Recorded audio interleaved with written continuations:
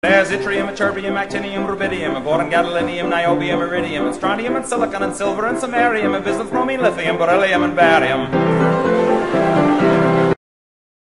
Welcome to the Ethanols and Biofuels video for scientific terms. In this video, we're going to cover the scientific terms which are mentioned in your syllabus and also in the chapter itself. And the reason why I need to know these scientific terms is because they could come in your exam, so they could be in the exam questions, or they could be useful if you add them into your exam questions answers.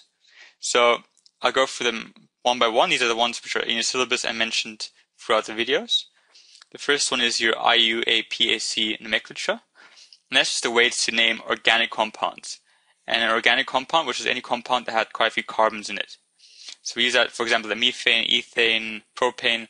Through this nomenclature, we know how to name them. We know what methane is, we know what ethane is. A straight chain alkanol, so that was the word, the alkane with an ol in the end. And these were your alcohols. So this is CnH2n plus 1 OH. So this OH group, the hydroxide group, makes an alkanol. Dehydration was the removal, so the removal of water.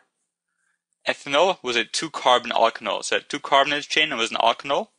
And its formula was C2H5OH. And an OH makes an alkanol. A solvent is a substance that dissolves things. Nonpolar means it has few or no possibilities for hydrogen bondings. And these hydrogen bondings, or dipole interactions, they allow for strong bonds. So if it's nonpolar, it has few of these possibilities. And if it's polar, it has many possibilities for hydrogen bondings. And we said that ethanol is a good solvent because it has both a nonpolar hydrocarbon end and a polar OH end. Fermentation, that was basically your anaerobic respiration, the breaking down of glucose into ethanol with the release of carbon dioxide. And anaerobic means in the presence of no oxygen. Renewable, that means it can be remade, as opposed to non-renewable, which means if it's used once, it's gone. Alternative fuel, this is a fuel which is a non-fossil fuel. So anything which is non-fossil fuel is an alternative fuel. And what fossil fuel was a fuel or energy derived from petroleum or coal. And these were produced from fossils, which is why it's called fossil fuels. So petroleum, which is oil, and coal are produced from fossils. And if we get energy from them, we call them fossil fuels. Molar heat of combustion, that was how much energy is produced from the combustion of 1 mole of fuel. So for example, if we combust 1 mole of ethanol, how much energy do we get compared to combusting 1 mole of octane, which is your normal petrol? And that's molar heat of combustion. Complete combustion was when we have enough oxygen, so enough oxygen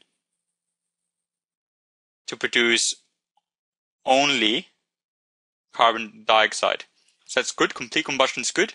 And that happens to ethanol. Whereas incomplete combustion means we don't have enough oxygen. And because we don't have enough oxygen, not only CO2 is formed, but also carbon monoxide, CO, and that's quite deadly. That happens when it comes to, for example, petrol octane. Carbon monoxide, that was poisonous. So it's poisonous, and that's the structural formula, or the formula for it is CO, and it's formed by incomplete combustion. Yeast, that's a biological organism, which means it's a living thing, and we use it for fermentation quite a bit. It's used for other things as well, but for fermentation is a big one. An enzyme is a biological catalyst. So a catalyst is something that speeds up a reaction, and a biological catalyst means it's produced by something biological. In this case, it's produced by yeast. So enzymes are produced by yeast, but also by other things as well. But the yeast produces an enzyme. And if it comes to fermentation, it produces this enzyme called zymase. The zymase is an enzyme used for the fermentation of glucose to ethanol. So this zymase enzyme speeds up this reaction from glucose to ethanol. So I hope that was useful. Thank you for watching.